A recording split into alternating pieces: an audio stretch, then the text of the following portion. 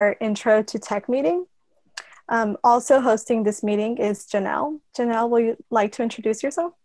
Yeah, hi everyone. My name is Janelle, and Vanessa and I will be doing a Intro to Tech meeting, the very first one of our series. So we're looking forward to it. All right. So during this meeting, we will discuss a little bit more about ACM and the opportunities for underclassmen. We will discuss some degree plans and concentrations within tech in UTSA. We will talk about the importance of involvement, and then we will have a student panel at the end. So let's get started.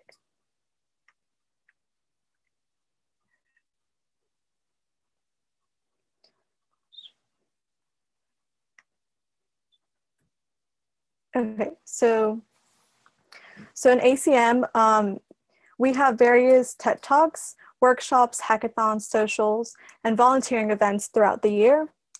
We also have other subtrees, other small branches within ACM. We have ACM-W, which is the ACM chapter for women.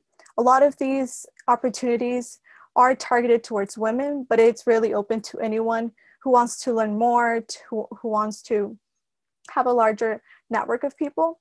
We have ICPC, which is a group, a team that works on practice tech interview problems. They work along with other students and the professor to get that practice. They also have a regional competition in October. To be part of this, you don't have to commit to being part of the competition. You can simply just go to the practice for the technical interviews. We have Rowdy Hacks, which is a hackathon that UTSA hosts. We have Rowdy Creators, which is a club that in which you bring your own project and ideas, and in the club they help you work through those ideas and help you create projects.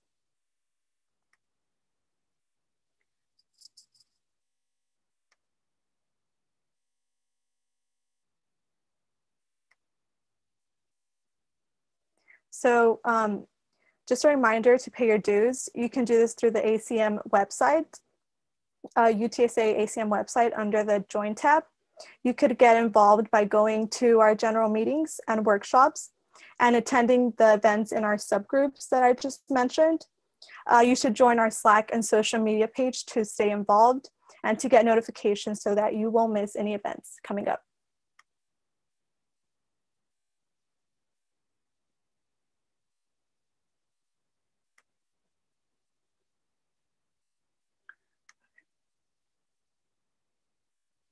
So the Intro to Tech series is designed to help people started in tech. It's mostly targeted towards freshmen and sophomores, even non-tech majors, anyone who wants to learn more about technology. Our bi-weekly meetings consist of presentations, workshops, and panels.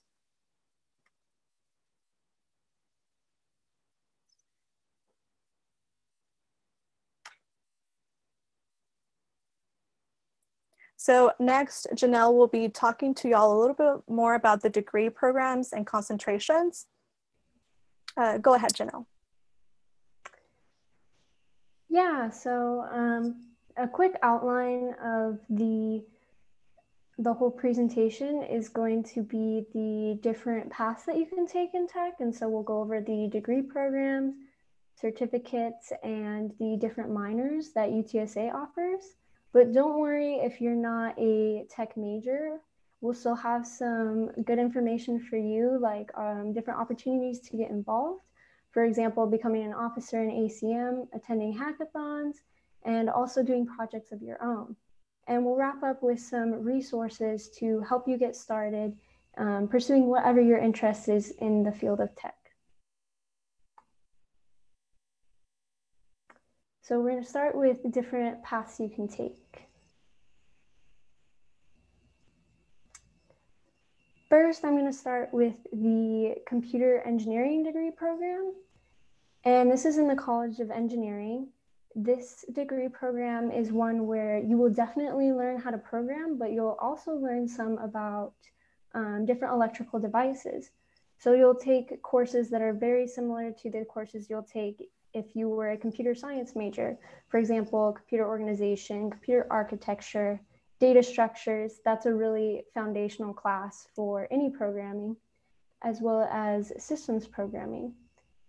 And so the computer engineering degree program is really a bridge between the electrical engineering degree program and a computer science degree program, because you'll get some of those electromechanics knowledge and skills that you would from an electrical engineering degree program, but you'll also get some of those computer programming skills that you would from a computer science degree program. And so how this differs from the computer science degree is it's more hardware focused. So for example, you'll learn about clock cycles, memory, and more hardware of how that memory is constrained in your computer, and also instruction set architecture, which basically is the anatomy of your computer, how it's built and everything like that. And in the College of Engineering, they really focus more on project management. And so you will get a lot more skills in documentation, because you'll have to work with your group and figure out where to store different information that you and your group are working on. You'll also get lots more information and practice on how to go out and explore and find information that you don't know, whether this is from looking it up online to complete a project, or reaching out to a friend or a classmate or someone who's taken the class before to learn a new skill. And the last thing in the computer engineering degree program is you can get a certificate in AI. I know AI is kind of a buzzword now. So if you're interested in artificial intelligence, machine learning, deep learning, maybe you go after a certificate in AI with a computer engineering degree. The second degree program that we're going to explore is the electrical engineering degree program. And this is kind of the opposite of the computer engineering degree program, in the sense that you'll grab some computer programming information, but you'll get more experience with electronic devices, whereas it was flipped for the computer engineering degree program. And again, since it's in the College of Engineering, you will be getting lots of skills in documentation, and also going out and learning skills that you don't know on your own to complete those different projects, because the College of Engineering is very project oriented. But another interesting thing about the electrical engineering degree is it offers a lot of different concentrations to choose from. So these are all listed here, and it seems like a lot of text and a long list, but this is really for you guys. If you see a word in there that you're like, oh, I'm interested in that, you can go up and look up more about the different concentrations in the course catalog for UTSA. So the first concentration is systems and controls. And this deals a lot with robotics. And so you hear robotics and you would think it would be very hands-on, like building stuff, but surprisingly, it's a lot more math and a lot more calculations of how these different systems are gonna work than hands-on experience, which might be different than what you're expecting. The second concentration is communication. And this studies how signals get passed from devices. Unlike the systems and controls concentrations, this one is a lot more hands-on. Some of the things that you'll gain some knowledge in is signals, fiber optics, and electromagnetics. So if you're really interested in how devices communicate with each other, that might be for you. The third concentration is computer engineering. So maybe you don't want a computer engineering degree because you're interested more in the electronic devices part of it, but you could still get a concentration where you can learn some programming languages, both the low-level languages such as assembly and the high-level languages like C or C++, to where they have lots of functions in them. And the next concentration that we're going to talk about is electronic materials and devices. And so this concentration is really about the industrial manufacturing processes of computer parts. And so you'll get a surprising amount of chemical engineering background from this. And it's a really low level area of study where you'll get to see how things like transistors are made. And so the last concentration that we're going to talk about is digital signal processing. And this is probably the most broad concentration to where you can get the most broad background in the concentrations of the electrical engineering degree. And this is all about manipulating signals. So we can get an input signal, we can get input data, but interpreting it and manipulating it for whatever you want your computer program to do is really what digital signal processing is all about. And just like the computer engineering degree, you will also have the opportunity to get a certificate in AI from the electrical engineering degree as well. The final degree program we're going to talk about is the one that I'm most familiar with.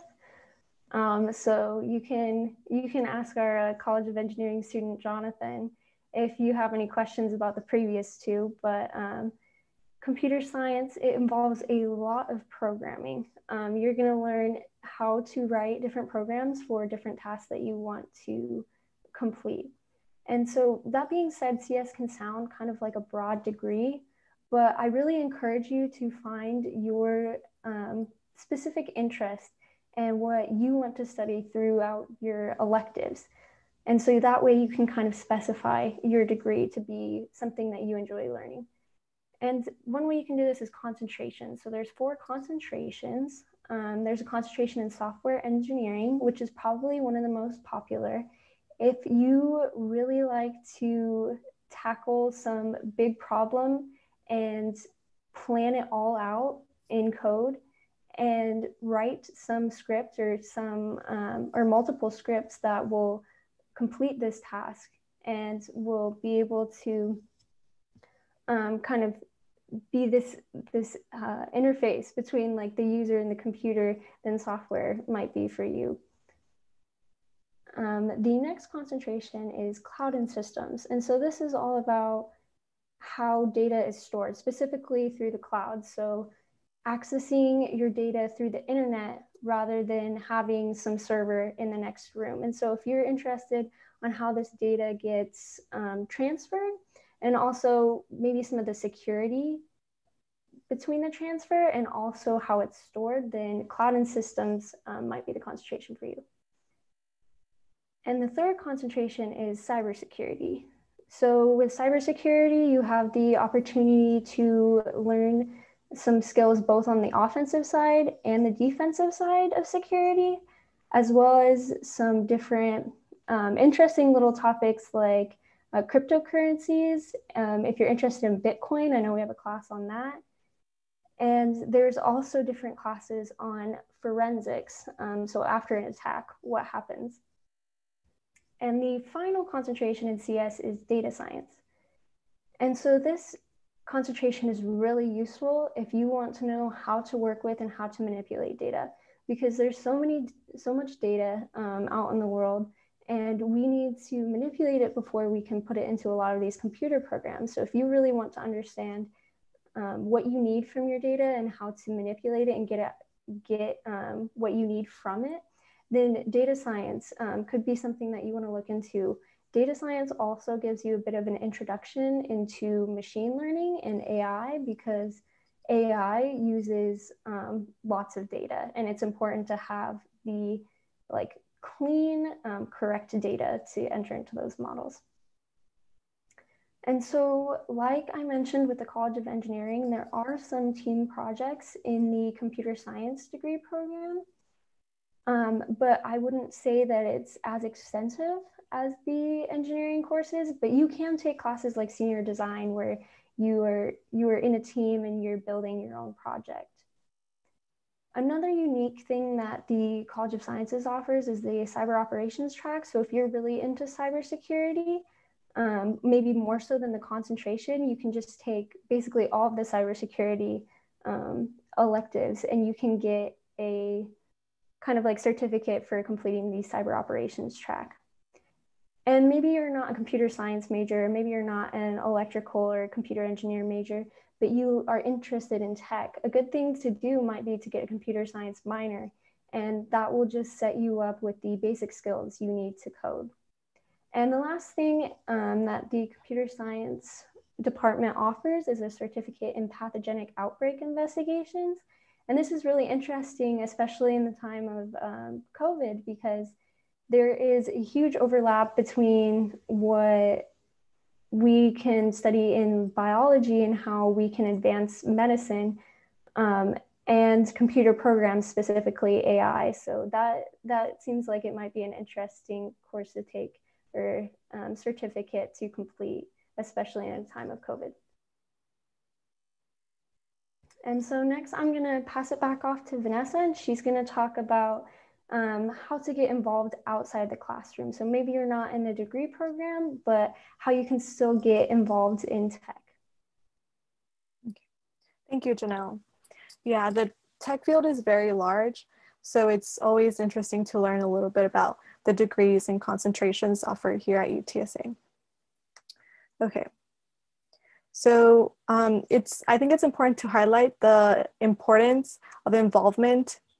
Being involved in ACM, I think, gives you experience that you can't really get only from classes. Involvement shows to employers that you have a passion for tech, and that's what they really look for.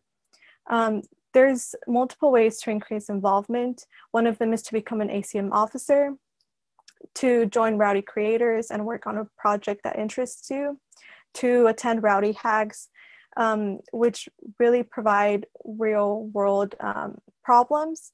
ICPC is also a really good resource to use.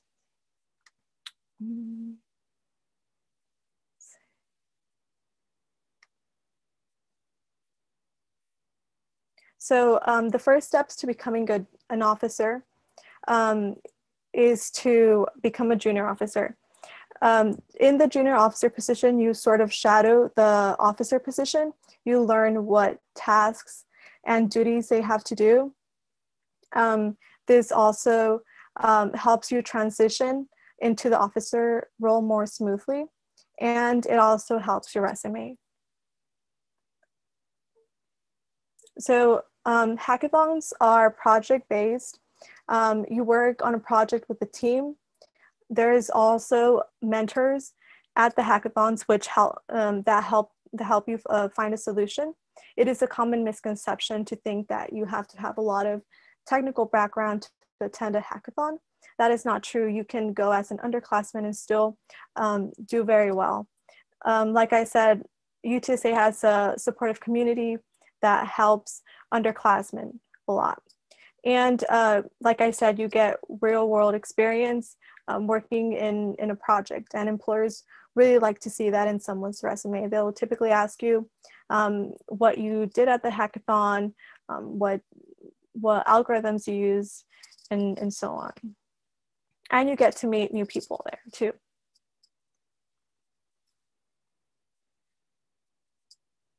Do you want to do this one, Janelle?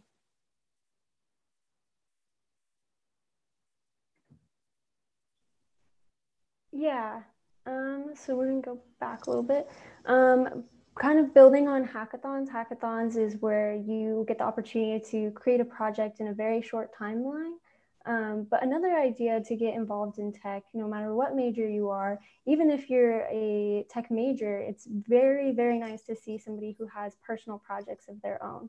And so what I mean by a personal project is if you're interested in a specific area of tech, or if you have something that you're wondering about, you can build something on your own, whether it's just writing a script or maybe you include some hardware in it as well, in order to learn new skills and then also kind of make something that you like.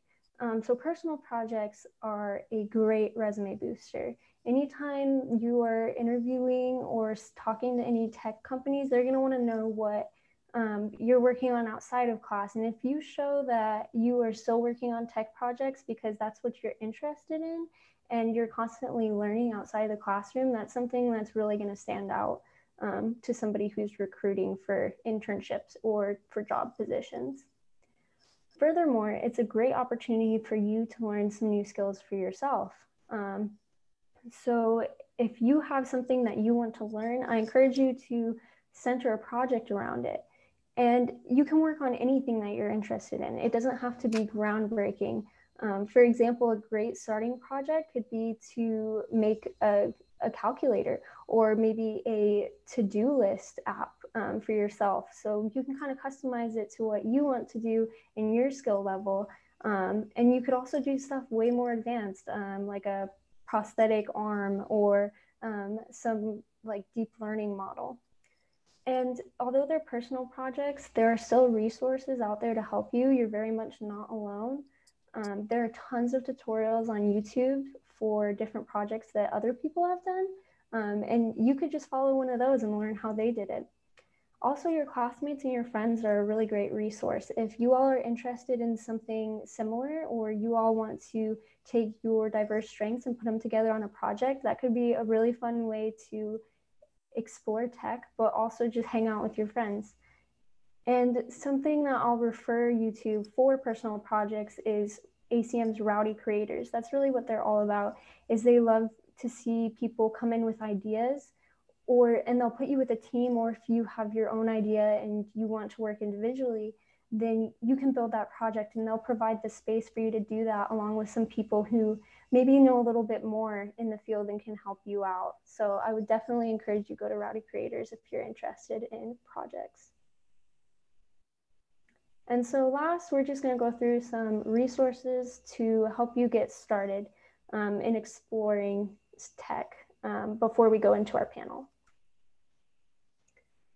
So someone that I asked about this resources was Leon, who he did all of these talks on Mondays last year, and he knows a lot about tech. And so I was wondering, what different resources does he use? And he brought up a good point, which is you need to know what resources will help you do what you want to do, but you also want to know what's relevant in the field and you want to keep up to date.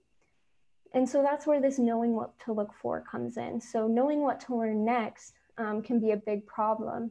And so, for example, I'll use my Twitter page to follow different people in tech that they're studying the same field that I'm interested in, which, for example, is machine learning. And so I get all of these headlines and I can go and choose which I want to explore further. And it gives me a lot of great ideas for what to work on next. Reddit is also a really great place for this. There's tons of subreddits, everything from tech help, like some IT problem, to building your own PC.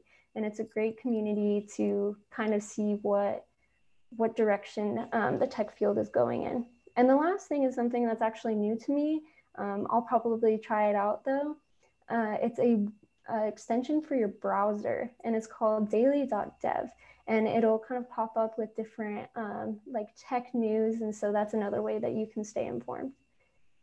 So if you know what you want to do, some resources for actually completing that project would be YouTube. Like I said, for personal projects, there are tons of video tutorials out there for almost anything, or you can patch together a few video tutorials to do something of your own. Another great resource is blog posts. I know the Python community in general has a lot of great blog posts about different projects using Python. And then the last two, Udemy and Codecademy, are two online services that are more course formatted, where Udemy, they have courses in everything from graphic design to something more technical and like machine learning and deep learning and stuff like that. And then Codecademy, it's a great place if you just want to get started. You can take a quiz to see your skill level, and you can go based off of like programming language, and they'll show you some neat things you can do with each language. So now I'm going to pass it off to Vanessa to introduce our student panel for tonight, and we'll try to get to some of the questions that I see you all posted in the Slido. Maybe if some of our panelists want to speak to them, or if Vanessa and I could speak to them. But yeah, I'll go ahead and let her introduce our panelists for this evening. All right, so we will transition now to our student panel. We have 3 students from UTSA here with us. I will let them introduce themselves, and then we can ask them questions. Okay, so Chris, would you like to start first? Hello, my name is Chris DeLeon. I am the ACM president. I am a senior in computer science, and yeah, just really loving programming. I would say, if you're a really organized person, just to start off with, if you're a really like organized person and love like getting, all your checklists and your calendar in order, for CS, doing a software engineering concentration is really the way to go. Thank you. Jonathan, would you like to go next? Sure, no problem. Everyone, my name is Jonathan. I am a senior as well as the ACM treasurer and Rowdy Hack's financial director. I'm a dual major in electrical and computer engineering. And funnily enough, I actually didn't start out as electrical or computer. I started out as mechanical, but changed my degree at the very last second before orientation, when I started getting into things like Python, putting Linux on computers myself, starting around in high school. Yeah, so I can't wait to hear any questions that y'all have today. Awesome, thank you. Tiba, you're next. Hello everyone, my name is Tiba. I am a CS major here at UTSA. This is my 2nd year. And yeah, I'm really excited to answer your questions. Hopefully I can provide you guys with the most knowledge I can. So yeah. Awesome. Okay, so do we have any questions in the chat, Janelle? Yeah, so somebody in the Slido asked, can I change my concentration if I no longer like it? And this might be something, I'm curious if any of you guys have any experience with that, or if this is something that we can just answer for some people. So does anyone have any experience with changing their concentration? I'm actually not sure on that one. Personally, I held off on declaring my concentration until like the last semester. So yeah, not too sure. I did hear there's probably something to ask your advisor, unless Jonathan knows. Yeah. So that's something I was actually interested in, because I started off as just an electrical engineer, and I was curious about changing my concentration from systems and controls, because I wasn't as into the math as I guess I should be for that concentration, and was more interested in the programming. And I asked my advisor, and she told me, you can. So basically what would happen, at least in the engineering department, would be, from what I remember, is you'll have already taken the classes for that concentration, but if the concentration for the one that you're now interested in is what you really want to go on your degree, that's the one that you can choose. So if you have the classes for either concentration, you can choose which one you want to be on your degree. But there's, in terms of like revoking the classes that you've already done, there's nothing really in terms of that. But if it's something you want up front on your degree, it's something you can totally choose from, either or, provided you finish all the classes for them. Right, I think Jonathan brings up a good point, to where you can take classes and you're not necessarily committing to that concentration. For example, taking like an intro to cyber course. You're taking that course and it can go towards your concentration, but if you don't like that course, you're not pressured to stay in that concentration unless you're facing some credit hour limit. So you have a little bit of wiggle room depending on how many credits you have to kind of explore and change paths. The next question that we have, I don't know if anybody here has pursued this certificate, but it's, where do I go to start on the pathogenic outbreak investigation certificate?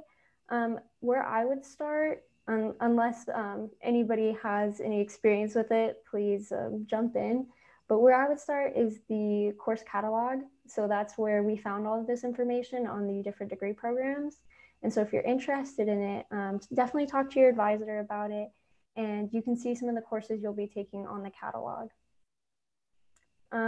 The next question, though, I think might be a good question for Chris.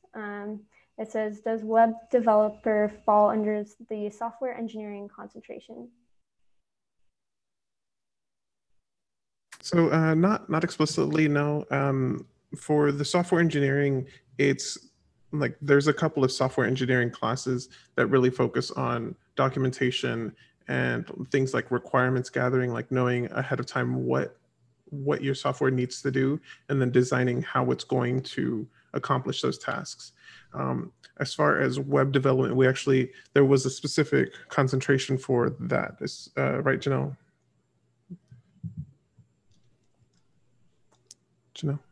I did not see a specific concentration, but I thought know it was under there. cloud. Okay. Yeah, perhaps. Again, that would be course catalog information that I would look for. Yeah, if nothing else, I mean, I know I am currently in a web tech class. We do offer that, even if it's not necessarily a concentration. Web tech is something you can do. That's pretty great. Yeah, so the next question, we just have a couple more and then we'll go to more broad questions for all of our panelists, is I don't know if anybody here has the experience of doing an independent study or research with a professor, but somebody's wondering what are the benefits of doing that. So if anybody has experience in that, feel free to speak up, or else I can kind of speak to what that would look like.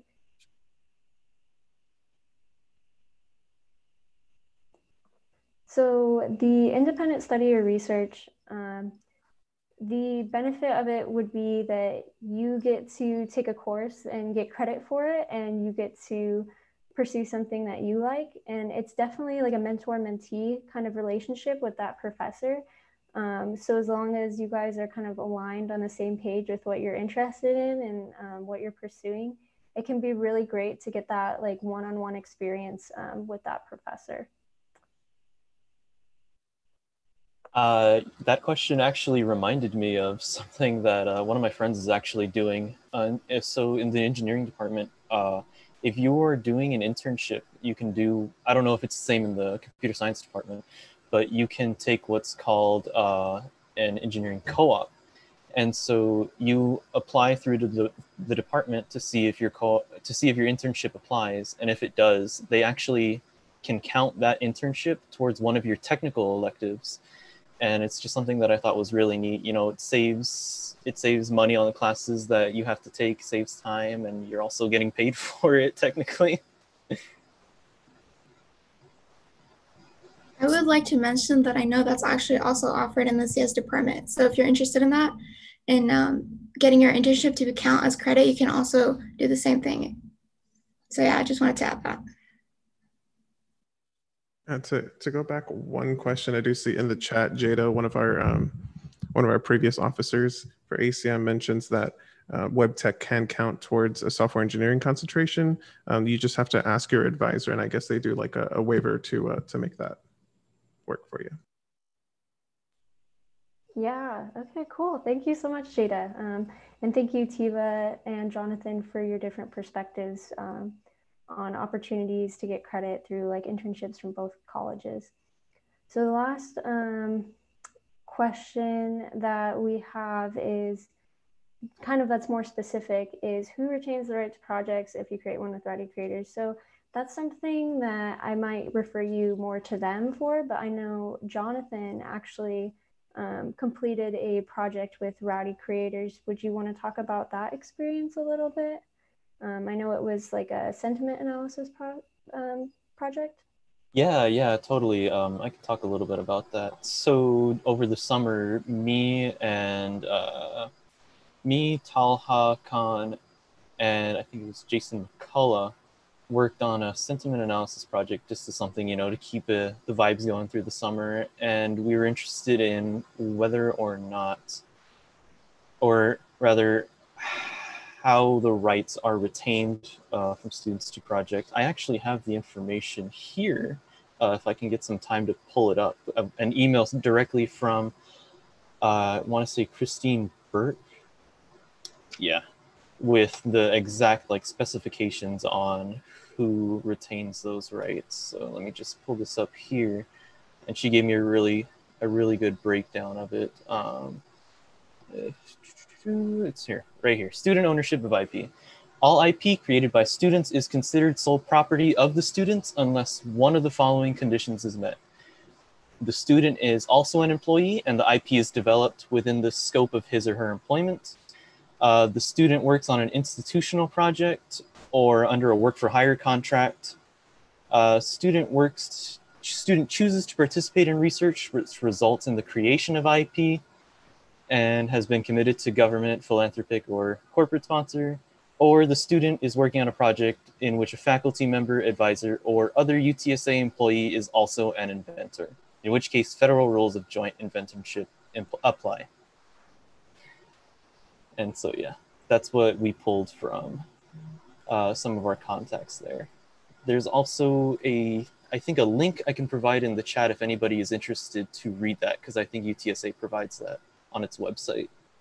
I'll go ahead and do that right now. Yeah, thanks, Jonathan. I think the best thing would be is to just explore it with Rowdy creators. I know that they're definitely well-versed in that realm, which is why Jonathan knew so much about it, is because he was really involved in Rowdy creators. So I would refer you to them and everything for that. Maybe before we get to kind of some more questions in the Slido, we can ask some more general questions for all of our members, Vanessa? Yes.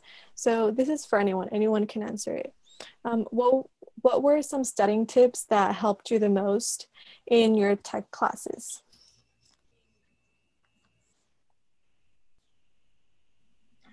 So I think this really differs for everyone. But for me, what worked for me is active learning and really listening into the course and what the professor is doing and interacting with that. And also after the lecture, I also use that later, go on and use that knowledge and build examples or use it to in my projects and stuff like that. So definitely implementing what you learn will definitely help it stick, and you'll be able to refer back to it much easier. So yeah, that's what worked for me. All right. Thank you.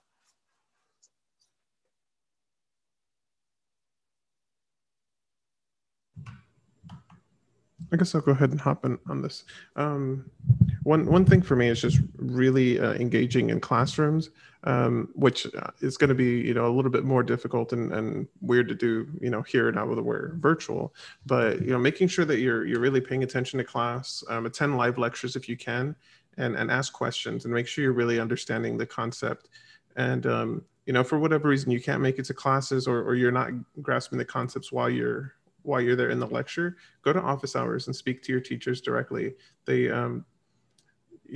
going one-on-one and like when they can get a grasp of how you understand things, it can really make a difference on, them being able to phrase things specifically in a way for you to be able to best understand it. So really take advantage of the teachers that you've got there. Don't just like watch your lectures like it was some random YouTube series. Like engage with your teachers, take advantage of that. Yeah, thank you guys. Studying for tech classes can be different from regular classes, so I'm sure this is very valuable information.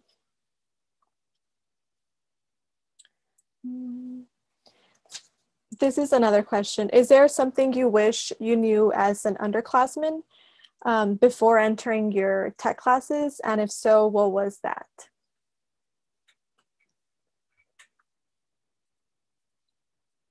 I guess I can kind of go first on that one.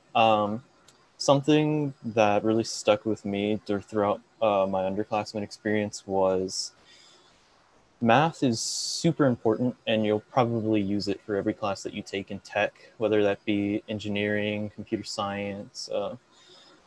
But I would say the thing that I pulled the most that I learned was that don't let it discourage you if you're not that great at it at first. I personally didn't really pick up speed with, pre-cal calculus until Cal 2, and then I started to things started to really click and kind kind of snowballed from there to where I was like, okay, yeah, I have a good grasp on things. But I saw so many of my friends discouraged, and they just kind of left the degree plan because they thought they weren't cut out for it. Some of the times that's just not true, you know, whether it be like life circumstances or maybe you just don't click with a certain professor. Definitely keep working at it and don't be discouraged by it.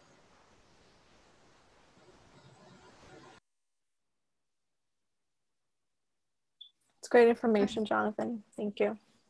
I definitely agree with Jonathan, and this was kind of already mentioned, but I just like to add on that definitely use your resources, whether that be professors or like the internet. For me personally, the summer before college, I really utilized the internet to learn more about the computer science degree in college and what that entails, learn more about how to kind of apply early on to internships as an underclassman and build your resume. And I learned what hackathons are, and also participating in organizations as well, like ACM, and a lot of greater organizations as well, like advanced robotics and other stuff that UTSA offers. So definitely use the resources that you have. You are paying for them, so you might as well use them. And they'll definitely help you understand more about the degree and CS as an underclassman, which I think is really useful to know early on. So yeah. Thank you, Tia. Yeah, and I'd just like to focus a little bit on one of the things she said was that, you know, getting into internships early, that, you know, internships they don't expect you to know everything. They really know it's going to be a learning opportunity for you. So, you know, don't be afraid to look for internships as a freshman or a sophomore. There are companies who actually, you know, seek out people just beginning their college years.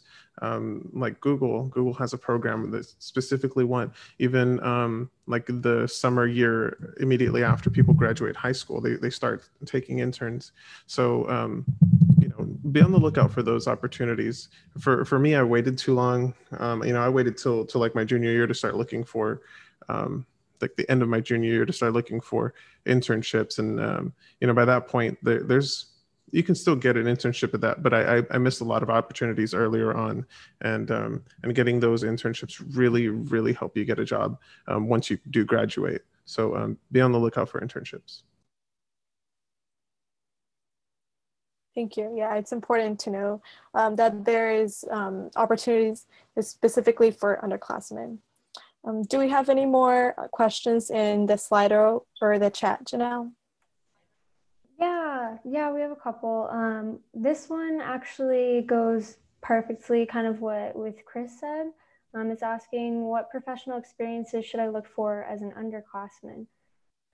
So I know Chris answered that you should be like looking for internship opportunities too. I'm curious, like Tiba and Jonathan, what do you do and even Chris, what did you do to kind of advance your knowledge in tech as an underclassman?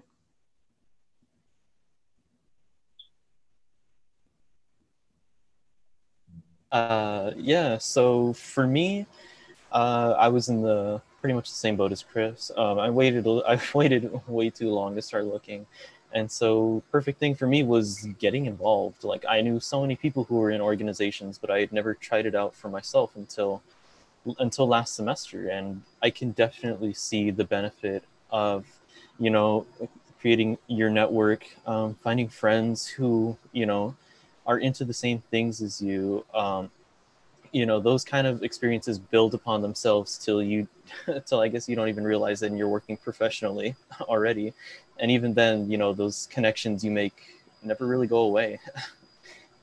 So getting involved definitely is probably the start and the best way to start your professional experiences. Yeah, I definitely agree with Jonathan. Building your network is really important. And also, I guess this was more internship specific question, right? So I guess like knowing what you're passionate about, like whether it's software engineering, data science, and trying to find internships that are tailored more towards that and applying for them. I think it's really important to know what you're trying to go towards. And you can explore more on that with projects like we've kind of mentioned previously, building projects that are tailored more towards that. And that actually helps you get those internships because they'll know that you have experience that is tailored towards what you're trying to internship at. So yeah. Yeah, thank you, both of you, for that response. I think there are a lot of professional experiences you can look for as an underclassman. How Chris and Thibaut talked about how you can look for internships. There are internships out there if you are just interested and you're wanting to learn, and you can show them that you're a good fit. And then Jonathan mentioned a great way to start would just be with getting involved in clubs and professional organizations. So we have another question for everybody on the panel. This might be a little bit of a hard one. What are your favorite classes?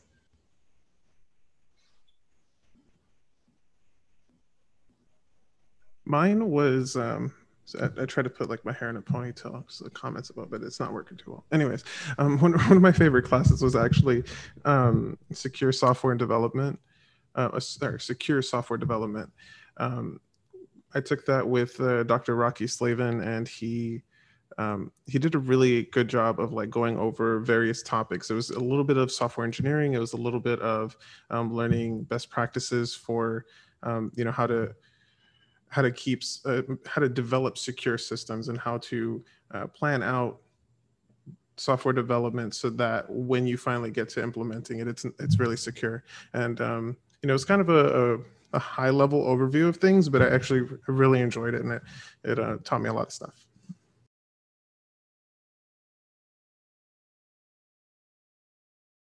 I think I might be a little early on to like answer this question specifically because I've only taken 3 kind of computer science in the past couple semesters. Now I'm taking 4, but I really enjoyed data structures, just really learning about the different algorithms and data structures that do exist and how we can utilize them into different projects and implementing specific tasks. But yeah, I'm sure there's, as you dive in and get further, there's definitely going to be more classes that are interesting, more interesting to you because you get to dive deeper into topics. So you get to choose what you're more interested in, especially as you dive into concentrations. So yeah.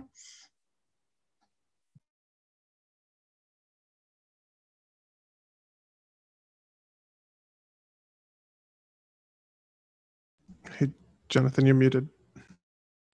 My bad, misclick.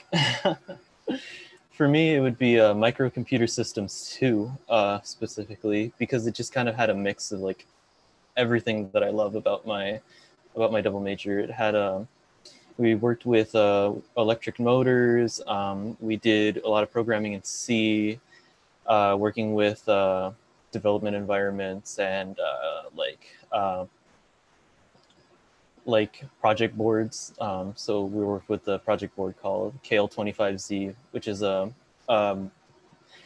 it's a development platform for microcontrollers and microcontrol systems. So yeah, we learned a lot in that class and even did a little bit of assembly too. So we can go with another question from the Slido, and then maybe we'll go to Vanessa again for some more questions for our panelists. So our question from the Slido is, as students, what is the best way for you to get a letter of recommendation from a professor? I think this is something people have a lot of anxiety about. So maybe if you guys can speak to if you've ever gotten a letter of recommendation and kind of like how you went about that.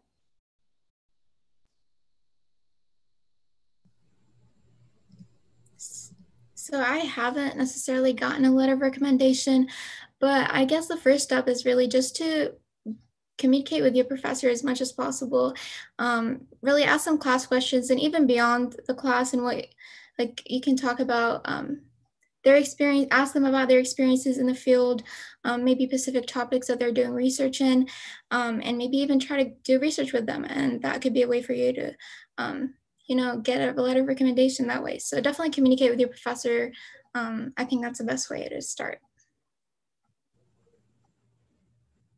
Yeah, definitely, communicating that can be in various forms, like, yeah, organizations, as Leon's saying in chat, going to office hours. For me, I've got a really good, I've got a good connection with Dr. Robinson. He's our faculty advisor for ACM. So being on the ACM organization really gives us a lot of FaceTime with him. Going to events like ICPC, you get some, like smaller group interactions with Doc Rob and Dr. Charette. And then of course, office hours, getting that one-on-one time, really developing that relationship can make it a lot less awkward when it comes time to ask them for something like a recommendation. Yeah, I haven't asked him for a recommendation yet, but he'd probably be the first person I'd go to, just because we have a good relationship.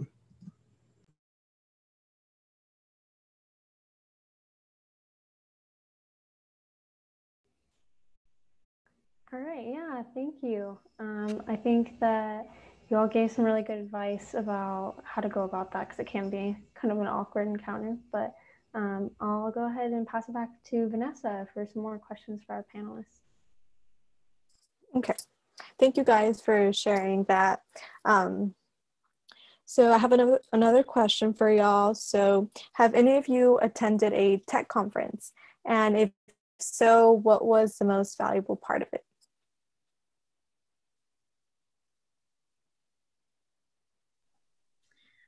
Actually, just recently, everyone on the Rowdy Hacks team, which is the UTSA Hackathon, got to go on a conference, an MLH conference for organizers, which those who are organizing hackathons.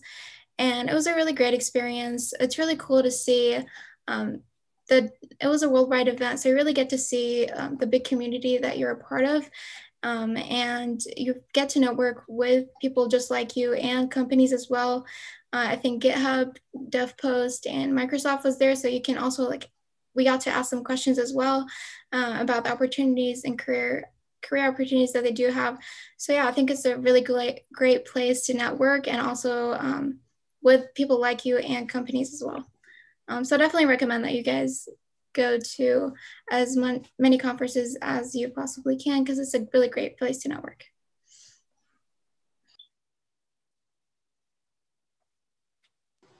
Yeah, and just to add on to that, yeah, what Tipa said is totally right. People underestimate the value of finding people who are like you, who are into tech, and networking is such a powerful tool, especially in this day and age where everything is mostly online. Just being around, being able to have the opportunity to even just make friends, is great. It's my personal philosophy that nobody really gets where they are on their own. And so having places like that, conferences, to find people to hang out with and, even further your career is the best.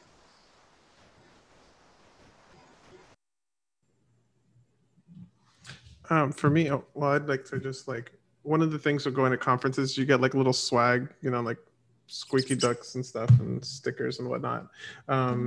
But so also I've done these tech talks that are not necessarily a conference, but it's just one event that you might see at a conference. Did one with Intuit a couple weeks back, and they were talking about some of the technologies they use, and how they're employing different things like artificial intelligence to help with their whole tax system, making it so that their AI can do a lot of the work without them having to go and code manually lots and lots of different things from new bills as they come out. There's a 800-page payment protection program came out, and they were able to largely help people navigate that with an AI without having to read it and code 800 pages worth of things into their tax software. So I thought that was really neat. And so aside from the networking abilities, you also get inside knowledge on how companies are using technology. You can learn about the company and see if you might be interested in doing some of the stuff that they're working on. Thank you, guys. I agree. Attending conferences, I think, is really important because you get to speak to recruiters, practice your networking skills, and learn about new products. And I think it's important to attend a tech conference. I'll go ahead. Do we have any more questions on the Slido? If not, I'll go ahead and ask another broader question. So we are kind of coming to the end here. I see in the chat for the conference question that Anna Arroyo actually said Vanessa at Grace Hopper. So if you wanted to expand a little bit more on that, and then we can tell them about the upcoming events we have. Sure. Yeah, so I attended the Grace Hopper conference and I went on a scholarship. So they paid my registration fee. It was a 3-day conference and it was very packed with a lot of events. I was able to hear a lot of the leading women in tech speak. They had a lot of events, and then they also had a large career fair, and you were able to speak to employers of so many different tech companies. It was a really great experience. And at large career fairs like this, usually they have like a student attendee list that companies have access to. And sometimes they even reach out to you and say like, oh, I know you're attending this conference. We would like to interview you. Tell us what time works for you. So attending these conferences really opens many opportunities for you. So it's something that I would really want everybody to do in ACM. There's, like I said, there's a lot of scholarships to attend conferences out of state. We will be giving more information on that later on in ACM, but yes, definitely try to attend tech conferences. All right, I think we have a couple more questions in the Slido that unfortunately I don't think we have time for, but I want to encourage you, please reach out to ACM, throw these questions in the Slack, email us. We definitely want to help everybody in this organization as much as possible be successful in tech. So yeah, go ahead and contact us with those questions. And we are actually going to tell you about some upcoming events that we have for ACM.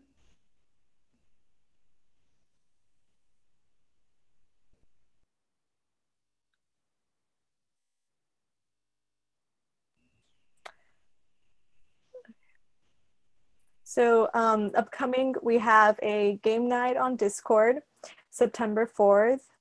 September 8th, we have a club meeting for ACM-W, our women's chapter, and they will discuss some internship and career preparation tips. And September 9th, we will have an internship, a student internship panel. They will discuss their experiences in this meeting. So please follow our social media pages to stay updated on our future events. Yes, and also there's a QR code there for a calendar of all of the events we'll be having. That's on our website. And Vanessa and I just want to say thank you all for tuning in.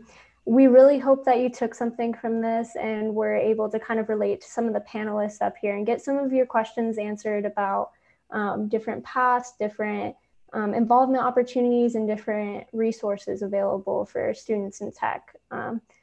So thank you guys for tuning in, and hopefully we'll see you at game night on September 4th. Thank you to our panelists too. Tiba, Chris, and Jonathan, thank you guys. Thank you. No problem. Thanks for having us. Yeah, thanks for having us. And if you have any more questions, like Janelle said, please reach out. We'll be happy to help you.